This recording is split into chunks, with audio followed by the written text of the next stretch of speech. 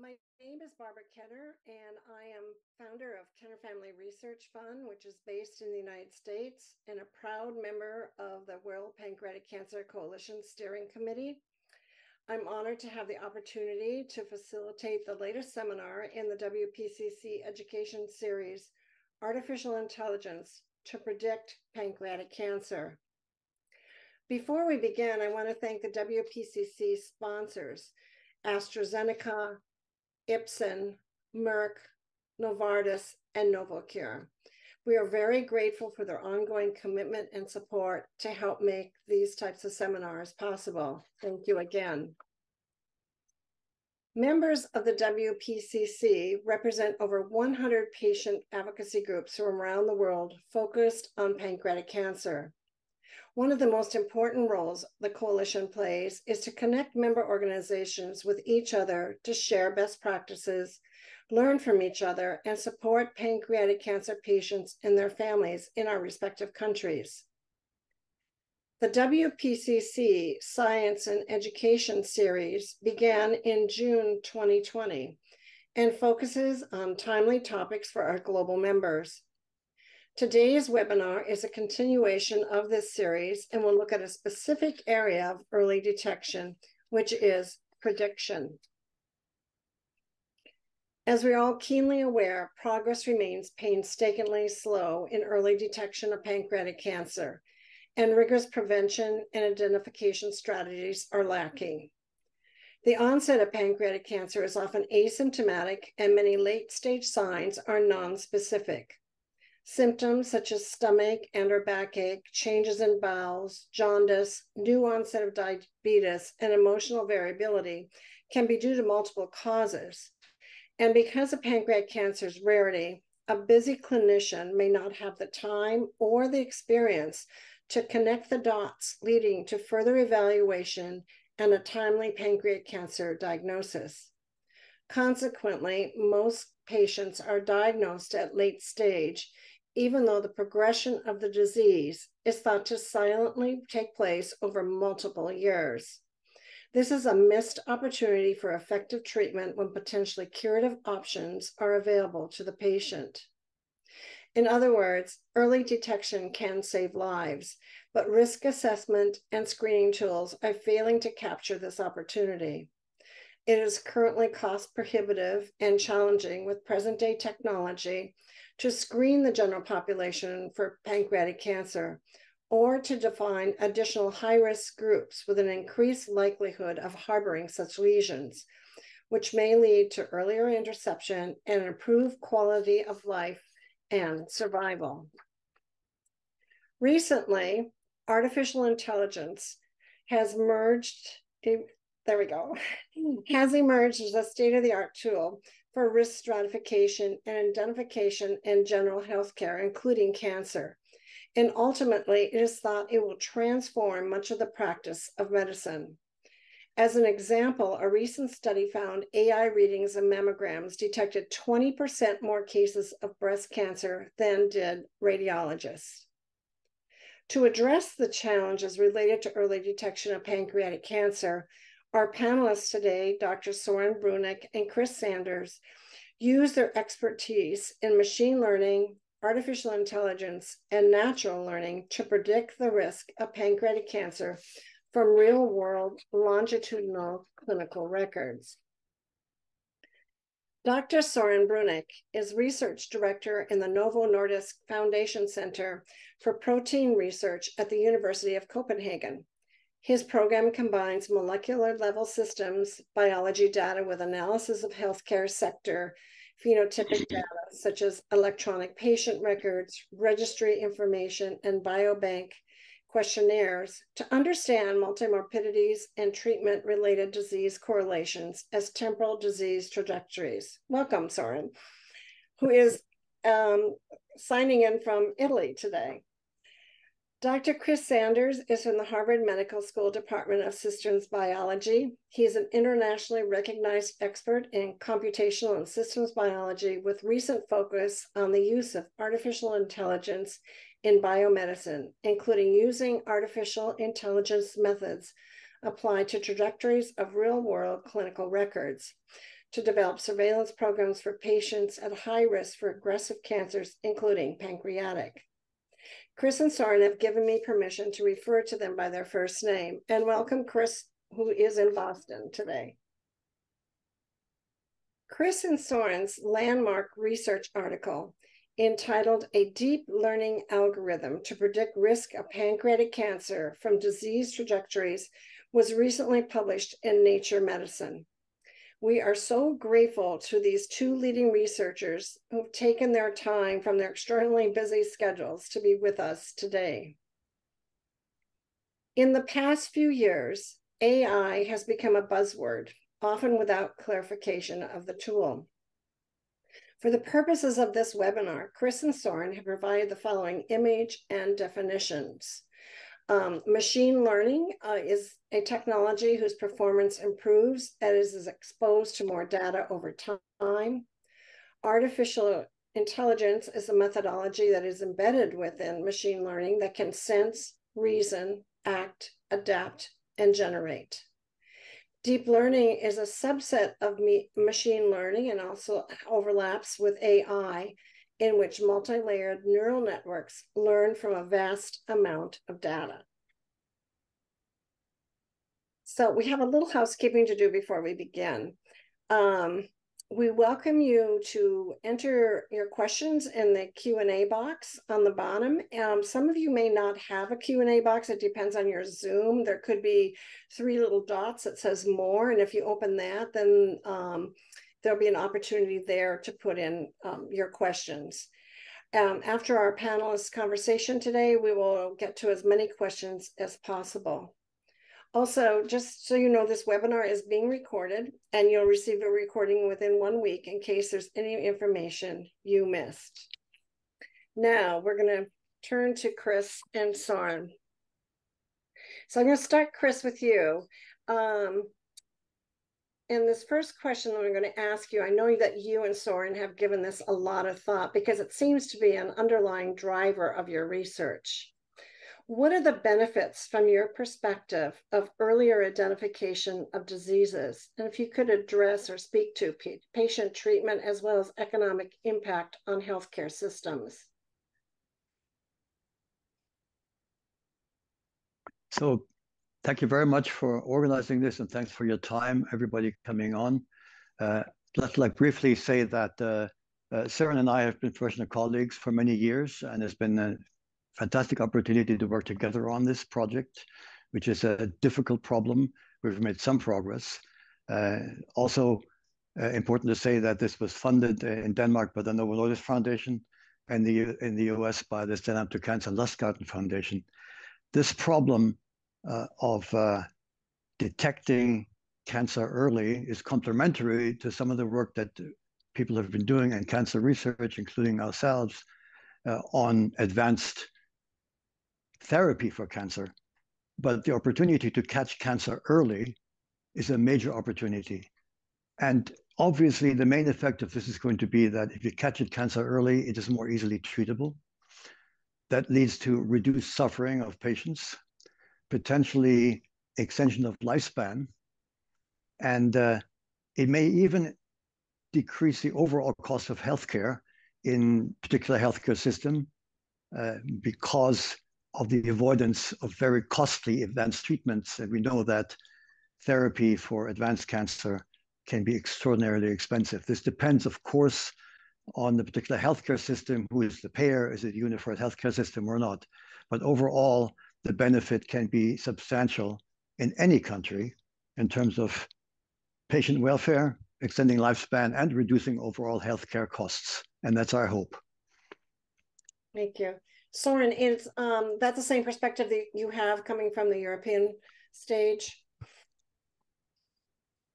Yeah, I guess healthcare systems all over the world struggle with making ends meet economically and in terms of productivity and so on. So also in Europe, we really need new methods to effectivize healthcare to the benefit of the patients, but of course also society, healthcare system should be sustainable. And I think this kind of work is trying also to make a contribution to that. Oh, thank you. Can you walk us, Søren, through the model that you and Chris developed and how it performed in predicting pancreatic cancer?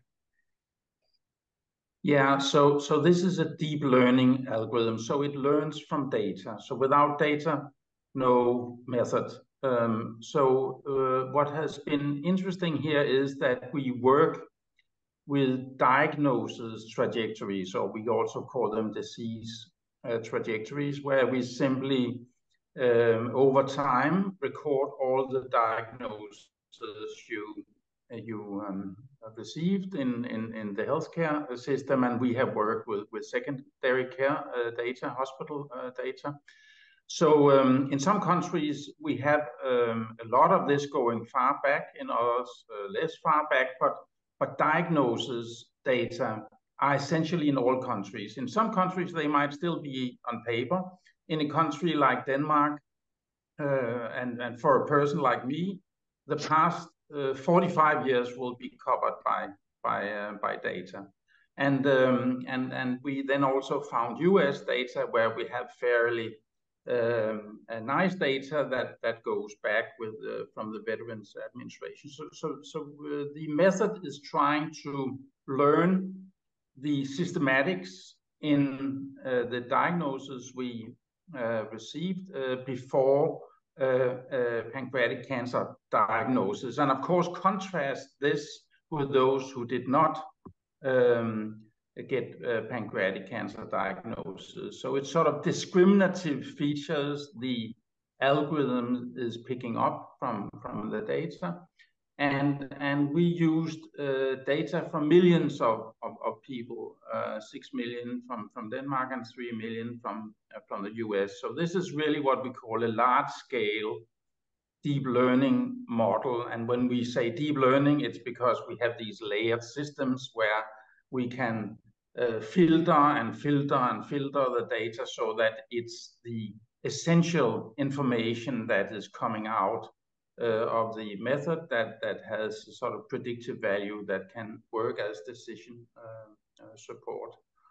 So when we talk about how well it performs, it's something you can set thresholds as you like. I mean, we train the algorithm to make this discrimination between cases and non-cases. And in our paper, we have given a lot of numbers for how many patients we can find if we would like to rank them and find the 1,000 patients at highest risk. We should also remember that ultimately we would like to predict far into the future. So we have worked with 6 months, 12 months, 24 months, 36 months, and 60 months, and so on. And of course, we are better on the shorter time scale than the longer. So there are many different versions of the algorithms that have different performances, but it all worked out quite nicely in my view. So can you tell us how you determined the prior diagnosis data that went into this? Because you were taking patients who were diagnosed with pancreatic cancer, but what diagnosis codes before that were you looking for? And are those consistent throughout the Denmark system and the US system of coding? Yeah, we are essentially just taking all the diagnoses you received. So we are not sorting them in any way. We are also looking for unknown patterns. Of course, there are known risk factors, some new onset diabetes and other risk factors. But here we are just taking everything, and then we let the algorithm pick up what is useful for making a prediction. So in most healthcare systems all over the world, the WHO system, ICD, International Classification of Diseases, is used for diagnosis. And in Denmark, we use version 10. In the US, it's a mixture of version 9 and 10, but it's sort of that kind of data that is plugged into the algorithm and used for the training of it. So again, you can go to any country and they will most often often use a version of ICD to record the diagnosis that patients receive. Thank you. Chris, how do you perceive this work moving forward into a clinical setting? You know, people read about this in the paper and the popular press, and they get all excited that, AI can predict if I'm going to have pancreatic cancer. But we always know that there's a lag between that press release and then when it actually is interfacing into the clinical setting. And also obviously include in that more localized community centers. What steps from your perspective need to be taken? Yeah, so let me contrast this to breast cancer. And breast cancer mammograms are fairly inexpensive and they're widely available and they are used in a clinical setting. And then in fact led to early detection of breast cancer and reduced mortality. For pancreatic cancer, as you already pointed out, this is much more difficult and the tests are much more expensive. So the scenario that Søren also just now alluded to is that we would, with a train program, apply, for example, the computer program prediction using AI to say 1 million patients and identify a relatively small number, say 1,000, that would be nominated for a surveillance program. Which then becomes affordable and otherwise would not be affordable for the entire population. For those, you would then do detection using a number of advanced methods. Some of them work, some of them are expensive, some of them don't work yet. For example, MRIs or endoscopic ultrasound. And then there's a chance among these high-risk patients to actually detect the cancer early. This requires collaboration, number one, with people like us who are experts in artificial intelligence and data sciences, number one. Number two, people who develop these new methods of detection, like new blood tests that look at DNA or look at proteins or look at other bodily fluids. And this is work in progress going on in a number of different laboratories. And number three, it requires collaboration with clinicians who are then able to actually test this in a clinical setting, either locally in a healthcare system that can do it by decision of the institution, or in a clinical trial that would have to be approved by authorities. And so to move this forward into a clinical setting will take several steps. And the last one is actually prospective investigation in clinical trials. And this depends, how that's done depends on the particular healthcare system.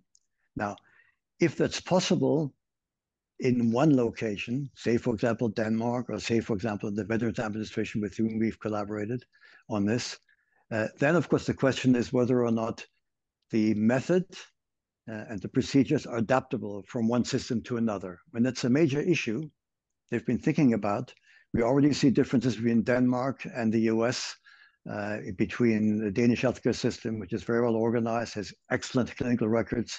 In the US, the Veterans Administration does have good, well-organized clinical records, but there are other issues of accuracy of healthcare records in US healthcare systems and fragmentation among different locations. So this is a non-trivial problem. From the machine learning point of view, Søren and I think that we can take a model that's well trained and then using particular techniques for machine learning, such as transfer learning, and adapt it to particular local situations. This does require collaboration with local healthcare systems, the healthcare professionals in those systems. Perhaps it might even require a commercial effort. Our software is open source, but there may be people involved to actually serve local hospitals to actually get this thing implemented. An example like that in the open source software community is Red Hat. Linux is an open source system, but Red Hat is a company that then rolls that out and adapts it as a commercial service company to different situations. So we'll have to learn not just how to apply this in different settings, but also how to actually train the healthcare professionals in the different locations so they can productively apply this, adapt it to whatever local databases and local patient population they have. So when you're talking about that, it makes me think about other diverse groups. for instance, race, ethnicity, age, gender. How is this algorithm need to be adapted, or does it need to be adapted in order to have as much of a validity with other groups than just what was tested on? Either one. This is very important with machine learning, because it might proceed automatically, the training, but you still have to take the responsibility of being the teacher, so that you choose what data to show the algorithm. And if you are having only sort of Caucasian patients, then of course there will be features that will not be present, so that when you work in a multi-ethnic population, your algorithm will not fare as well. And we have also seen some of that in our comparison between Denmark, that has a very homogeneous one-payer healthcare system, to a system in the US that has many different ethnicities and maybe also socioeconomic challenges that are different from those in the Nordic countries. But in our work, we have not tried to hide that. We have simply tried to benchmark. Both Chris and I, we have worked a lot on benchmarking of algorithms. So we have trained the Danish algorithms, we have benchmarked it in the US and vice versa. So we need to understand how we should compose the data sets in a way where we get similar performance in different healthcare systems. And this is sort of a novel area in the patient and disease prediction domain. In bioinformatics, we have worked on that problem for many years. How do we become really pedagogical in the data that we show the algorithm? And I think we are in a good position to actually solve that problem also on healthcare data, where we balance the data sets. We have morbidity problems in the VA cohort that is higher than it is in Denmark. How do we balance that out in the data set? So we think the algorithms are fine, but we need also to work more on balancing the data so that we are getting the same performance in the two situations. Of course, in the US, you move more around, for example, so there might be holes in your trajectory data. In Denmark, we got our social security number in 1968. And that means that all healthcare events has been tagged since the 70s with that number. So even if we move around, it still goes to the same database. Of course, we're a small country, so it's easy to romanticize that. It's a much bigger challenge in the US, clearly, and other big countries. But this business of making the data hang together so that it can be plugged into algorithms, that's really something all countries should work on. How can you bring your data from where you live now to another setting and then still have reasonably complete data that can be used to compute your risk, for example, of getting pancreatic cancer? Thank you. Chris, I know in the methodology, you not only were working on prediction of whether cancer is likely to occur, but also to provide risk assessment and incremental time intervals. What would this mean as far as frequency of observation of a patient at risk, for instance, with pancreatic cancer? So as Søren already pointed out, part of the innovation and the way we did this machine learning to not just predict yes or no, whether or not somebody is likely to get pancreatic cancer, but are they going to get it within 3 months, 6 months, 12 months, 36 months? And this becomes a question of a design of a surveillance program. What's a surveillance program? By that, we mean that patients that are at very high risk in an affordable and practical way with a reasonable expectation of accuracy, about 30% for the 1,000 out of 1 million, that they're brought in for more frequent visits and for more expensive tests.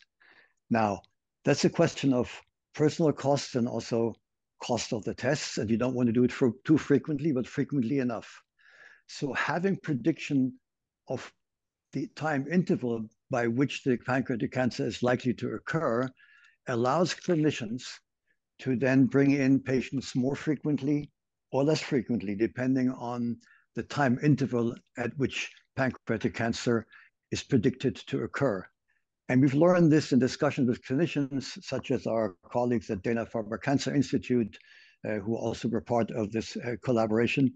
And with their advice, it seems that the practical way to go forward to stagger the surveillance program to be practical and cost efficient so that people, depending on the time interval of the prediction, are brought in more or less frequently and are subject to more or less expensive tests, such as MRI, scans of the abdomen, or something called endoscopic ultrasound, which is a way of getting closer to the pancreas and even take biopsies.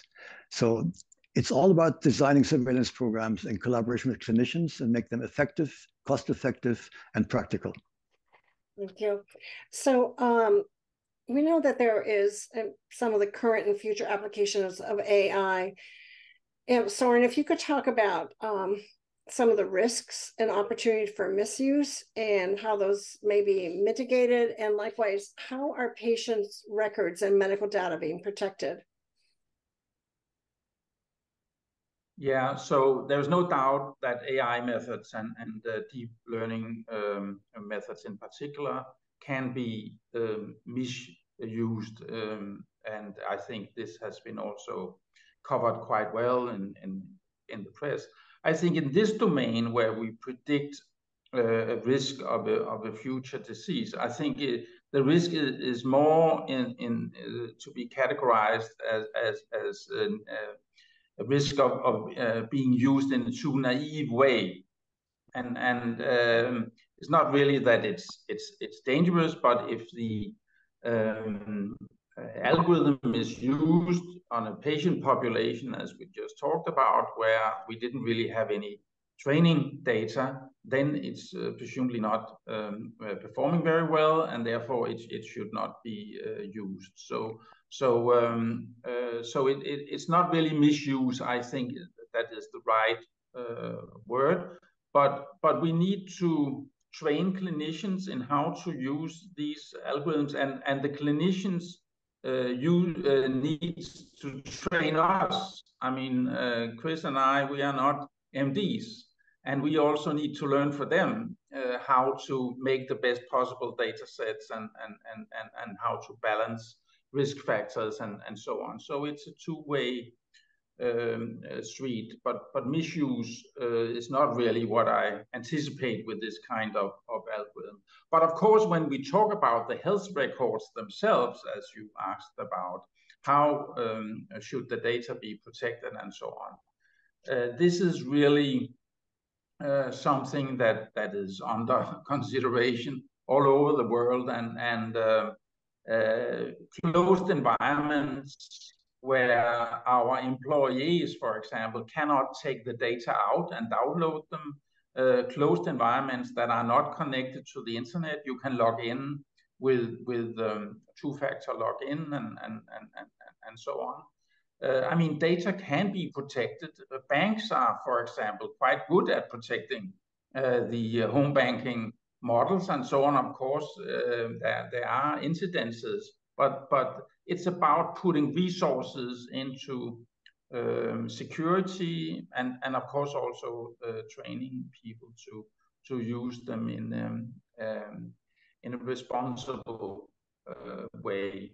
But I think these problems can be solved also for secondary use. Of course, primary use, that's the responsibility of the healthcare systems. Now we are talking about secondary use, where the data are used again to produce algorithms, and that part should of course also be super secure. And I think this is at least the situation in Denmark, and also around the Veterans Administration that have delivered data and collaborated in this project. Very important aspect. Yeah.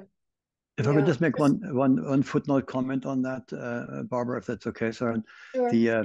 While there is, of course, misuse of AI, for example, social media, where stuff gets generated, and we know that in this setting, the software does not replace physicians, but it's decision support for clinicians. And so it's in the hands of clinicians who are trained with medical ethics, and they together with patients then make a decision using these tools. And that is a highly protective setting, supporting what Søren just said. I know you mentioned that once before when we were talking in preparation for this, that a predictive algorithm was not to be a yes, no for a doctor, but it was just to be a support for his own knowledge and help with that diagnosis. So it was a good point you made. Yeah, or for their, yeah, right. Yeah. So despite all of AI's potential and all that we read about, the use of the tool currently in clinical practice is probably in its infancy, with little widespread adoption for now. And probably the most widely used medical device that incorporates AI is atrial fibrillation detection on the Apple Watch. What additional data collection in both the clinic and via wearable devices could be used by artificial intelligence in the future for better prediction of disease risk? I mean, I think there are two parts to that. One of them is what data is available now and can be made available, and the other one, what can be collected in the future.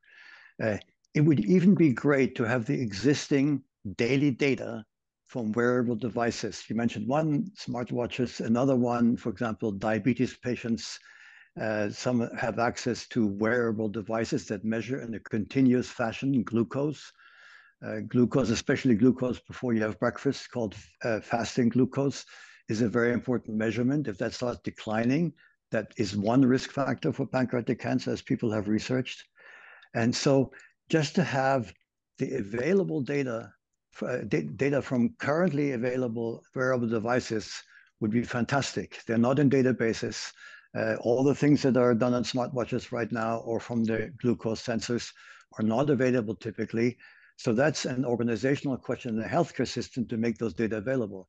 Similarly, in the US in particular, and in contradistinction to Denmark, which is much better organized, we have all kinds of different healthcare systems. There is a national effort in the US called All of Us, which collects samples from currently 1 million patients, similar to programs in the UK and Denmark, who are 1 or 2 steps ahead.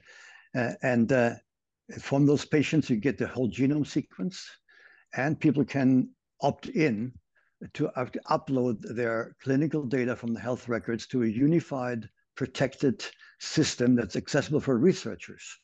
And even though that still hasn't reached quite 1 million, I encourage people in the US to sign up for this. It's called allofus.org, and actually help the national situation in the US to have more integrated data and catch up with well-organized countries such as Denmark. And so that's just currently available data. In the future, of course, there are other things that could be measured from new wearable devices or from standard practice. I mean, everybody who has a yearly health check typically gets a blood test. Does everybody get a urine test? No. And that's also highly informative, especially if both urine and blood, and of course other bodily fluid, if they're available, are measured to much greater depth using new molecular technologies and new kinds of biomarkers. And this is ongoing work. And that's what we hope will be highly informative to improve the kind of machine learning we can do to assess the risk of pancreatic cancer and, of course, also other cancers. Thank you for that.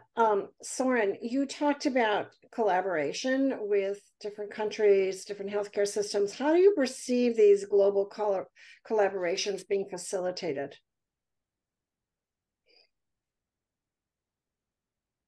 No, I think comparing data, harmonizing data across countries is really something that is important, because we need, for a relatively rare disease like pancreatic cancer, we need to bring the number of cases up in our data sets. We need to learn from as many people as possible.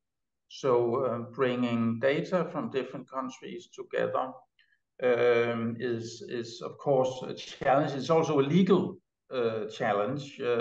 We work, for example, with what is called federated learning, where the data stays in the different countries where they were created, and then you send the algorithm around. So there are ways of dealing with the legal challenges, but it needs, simply to the benefit of the patients, it needs to become less difficult to combine data from different countries, because it's in nobody's interest just to work with small data set, and I think that's absolutely essential. I mentioned the European health data space earlier, where there now is a European law saying that all countries should sort of prepare similar setups, and they will not do that in a few months.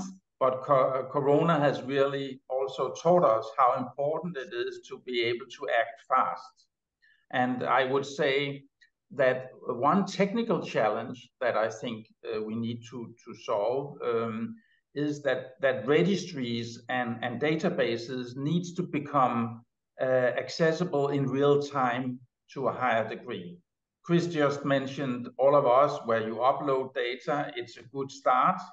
But if you really want to have screening running as a sort of background process on all your data, the registries and the patient record systems needs to become available in real time.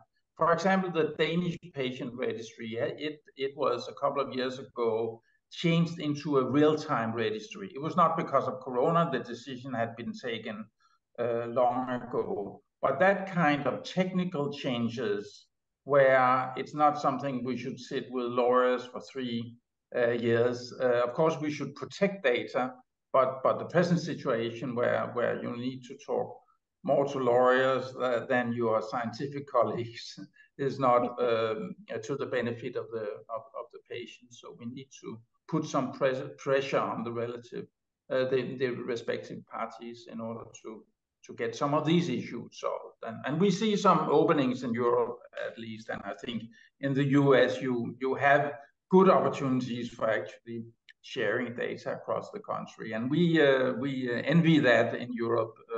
Even if we have good data in Europe, we are not so in a good position for actually sharing them.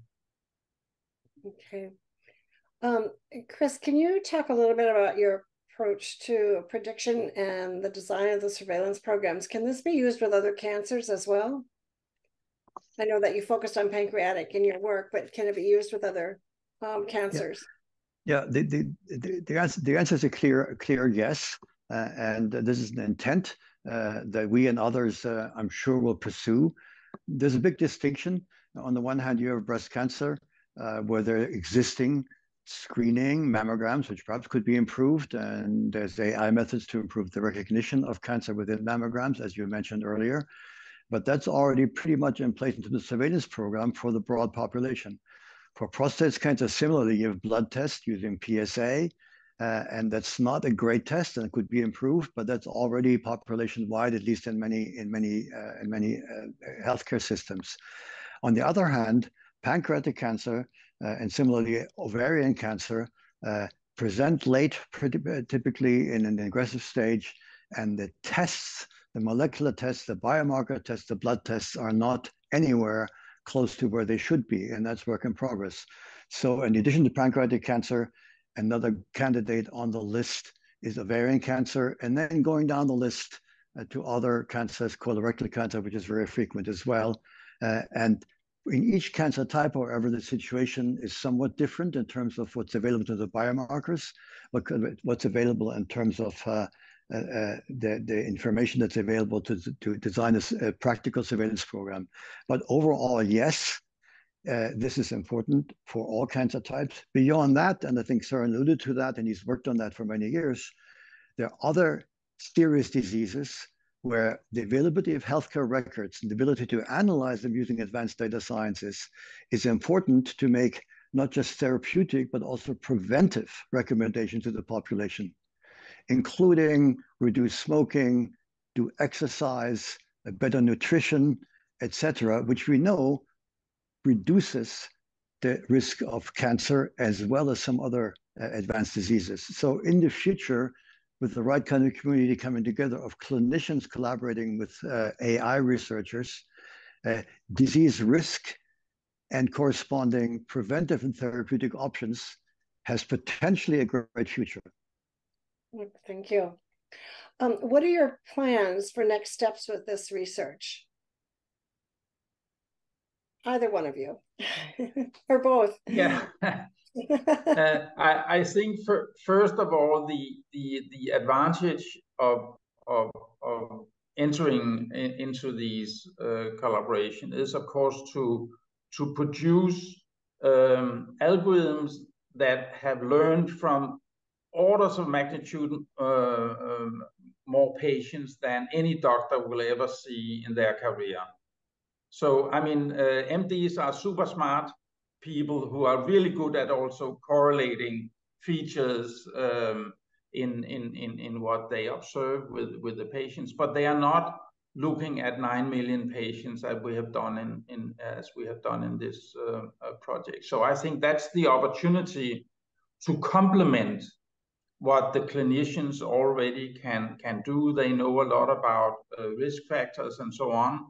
But these algorithms, they have the advantage that they might see patterns that only can be picked up if you have a lot of data from a lot of patients. And this is also where your organization that sort of make a network across stakeholders in this area is very important, because we need you also to talk about the sort of liberation of data so that they can be used for improving the algorithms. I think that's an essential aspect, and sometimes it's not so easy to get projects funded across countries. Sometimes countries are very selfish or even data protectionistic and so on. And we need to work against that, because it's not good for society, it's not good for the patients, and it's also not good for us as scientists that we cannot do the best possible job. So I think that aspect is very important to not forget that this is a barrier. Yeah. Yeah. Could I just add one point to that? And I mean, Søren is actually a pioneer in this. We want to add genetics to the information. There's been lots of work on genetics. It's a genetic predisposition for cancers, and pancreatic cancer in particular also. In Denmark, there's a national project to sequence the genomes in the population over time. The UK has one called the UK Biobank. In the US, the All of Us program. So with the cost of reading the genetic code in people called genome sequencing, with that cost coming down to net cost being under $1,000 per genome, it will be possible to have this data available for a much larger fraction of the population. And we can then, using some new AI methods and other computational methods, to actually relate the inherited genetics of any person to their likelihood to get pancreatic cancer and other cancers. And this is certainly something that will take quite some time with availability of data, but it's an important add-on to the overall risk assessment. And that's something that both Søren and we would like to engage in. One other aspect, if I may, and this is US specific, in contradistinction to Denmark, and I look with envy at the quality of their data records, that we have found out that some of the clinical records in some of the U.S. healthcare systems, especially disease codes, are quite inaccurate. Now, AI can slice through that reasonably well, but we need to pay attention to the accuracy of the clinical records. We can use natural language processing to improve that situation, which is caused in part by billing practices, where in hospital system, because of the commercial medical system, there's lots of inaccurate disease codes which are added, and clinicians have told us that this is actually the case. So natural language processing from AI, which has been very powerful for things like ChatGPT and so on, can be used to improve the accuracy of the clinical health records. Less needed in Denmark, but for sure needed in the US healthcare system. That's a painful branch of our project that we need to engage in to improve the overall ability to learn disease risk from longitudinal healthcare records.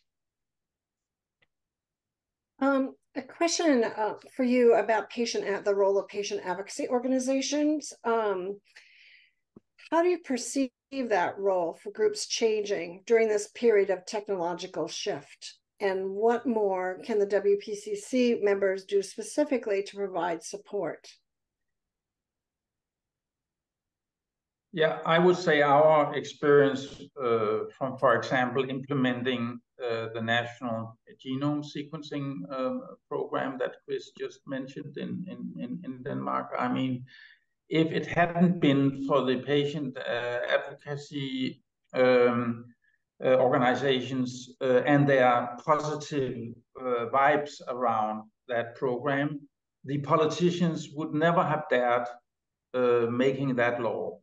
That, for example, also stipulates that if you accept to become sequenced at a Danish hospital, your data will go to just one database that can be integrated with the national patient diagnosis database and so on. So I think it's extremely important that this contract we have with the patients, it's their data, they come from their treatment procedures, and your voice in sort of stressing that you want your data to be used also to improve early detection. I think it's super important, because otherwise we would be out of business. We cannot force the data out of the healthcare systems. We need to have a consensus and we'll be working together around liberating the data so that they can be used to make better detection. Okay. And maybe one additional point on that, if I may, is that I think patient advocates can be very important in a groundswell of demanding certain changes in the system. I remind you of the situation in the US with the AIDS situation, where patients demanded acceleration of research approval and availability of the combination therapy that then became available. Fast forward to situation, for example, in Germany, which is also very fragmented for different reasons, historical reasons, among the different states within Germany. They can't get the act together, not easily. But if patients speak up, and there's a movement among patients, and patients lobby, if that's the right word, with their governments, with their representatives, then that would actually be a very important way of breaking through some of those barriers. And scientists as well can unify across borders. There's an organization called the Global Alliance for Genomes and Health, GA4GH, which has worked on certain transnational projects, sharing software, looking at common problems. So I also look forward to scientists in different countries, including actually China, who are quite interested, but there are political barriers, to advance the ability to share software and to share data, yes, behind closed walls, but in a way so we can compare machine learning on health records across different countries, and maybe even develop globally available, globally applicable models that work across different countries, and then able to export those to countries that currently can't afford to do the training themselves. So I think what you're saying, if I'm to summarize that, is as patient advocacy groups, we work hard to change policy. And that's something that you're talking about with this as well. And also to use grassroots, which we have globally with our 100 different organizations. So those are two good areas for us. Thank you for giving us that. There's a couple questions I'm going to raise to you right now, Chris and Søren. The first one is, what are Doctors Brunak and Sanders' thoughts on incorporating natural language processing in order to identify symptoms that arise that may not lead to an ICD diagnosis? I think I mentioned this already. I think yeah, go ahead, Søren. Yeah, Chris has already mentioned this, and we actually also have a paper on bioarchives on how to pick up symptoms from clinical narratives. Many people work on that, different places in the world, because there's no time at the hospitals and with GPs to code everything. Yeah. And luckily, these NLP methods can actually extract stuff in a more high throughput fashion. So we should really also get these methods included in what we do. But again, GP records, for example, they're not so easy to get at when it comes to the text in many countries, and so there are issues again sometimes with access to data that needs to be improved. So Chris, I'll give you this question. The huge amount of data collected are elaborated with a given algorithm to predict or detect as early as possible pancreatic cancer. Could they be also used by other researchers with an adaptive algorithm to predict other cancer types? Kind of talked about that. Would you make the data available to them? Data about healthcare records, if that's the question, cannot be shared, obviously. Perhaps the person meant, will we make the software available and the nuts and bolts of how we do the training, including how to train the hyperparameters, which are ways of optimizing the system once you have a certain test set, and a development set, and a training set. Technical questions like that. So we make the software available that we jointly developed as open source, and they're available on a repository called GitHub, which is a common mechanism for sharing software code. And all of the details of how we train are described in the publication. And if people would like to get more details of how we've done that, we're happy to share that. In principle, this methodology is applicable to other disease situations and other predictions. However, the devil is in the detail. You do have to adapt the deep learning, as Søren pointed out, that has a neural network architecture, the way you enter the data, the way you map the data to a lower dimensional space, what's the cost function that you have to optimize to do the training, and how do you evaluate the estimated accuracy, all of those things that really have to be specific to a particular prediction problem. And it's for the community in discussion to get that right. It's not just importing the software and hitting a button. It's not quite that simple, but we're happy to help. Great, thank you. Another question here. Do you think RCTs will need to prove overall survival benefit versus using carefully conducted observational studies, such as what you have done so far? Yes, I would say definitely yes, and in other disease areas where we have produced similar algorithms, we actually have RCTs running. I'm really looking forward to seeing in that way whether receiving this score when you're with the patient will better the outcome for those patients, and then we compare with 50% of the patients where the score is not made available to the clinicians. So this is sort of the acid test for how this actually can support the decisions of the clinicians. We should, however, remember also that these algorithms, we haven't talked so much about this today, that they are also able to point at new mechanistic insights in the disease. Here we have just talked about prediction, but of course, doctors and other scientists would like to understand, why do you get pancreatic cancer? And we can also learn something about that from these algorithms. And in our paper, we have also used these explainability methods to sort of just start looking into that. And that's also an important task for these algorithms to be able to tell us more about what is actually causing the disease, and not just work with associations and statistics and machine learning training and so on, but actually see whether we could get some better idea about how you actually get pancreatic cancer. Which brings me to a question for the two of you, a very quick question of, we're so happy that you're doing this work on behalf of the WPCC.